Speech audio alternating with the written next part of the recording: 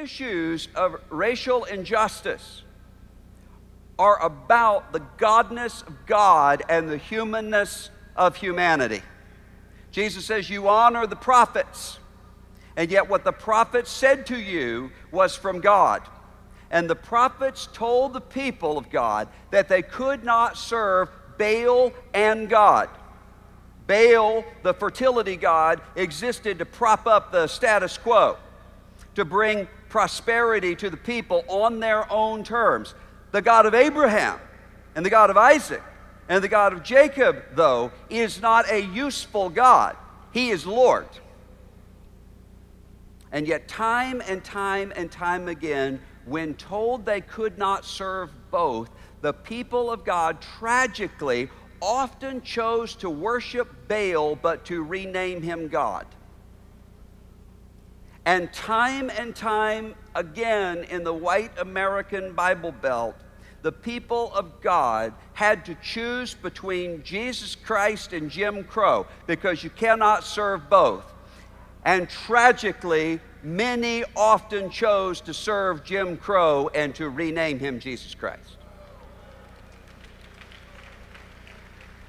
But the signs that were in this city 50 years ago, I am a man, sent a double message that's true at both ends. I am a man. I am created in the image of God. I am bearing the dignity that comes with an image bearer of God. I am not invisible. I am not disposable. But those signs also point out to those who are looking on, you are just a man. You are just a human being. You are not a God. You are a creature. Jesus says this is a dangerous place to be, because he says, religious leaders, you're able to come here to these tombs and to these monuments and say, if I had lived in the days of my fathers, I would not have murdered them as my fathers did. Your fathers, Jesus says, would not have minded the prophets either if the prophets were dead. Your fathers would not have minded the prophets either if the prophets would not speak.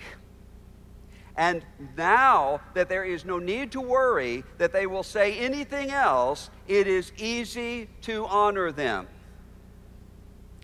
Martin Luther King is relatively non-controversial in American life, because Martin Luther King has not been speaking for 50 years.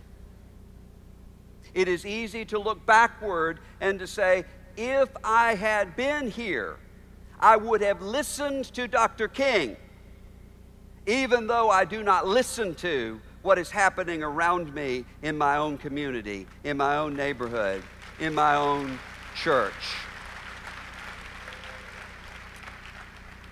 But Jesus Christ is not dead anymore.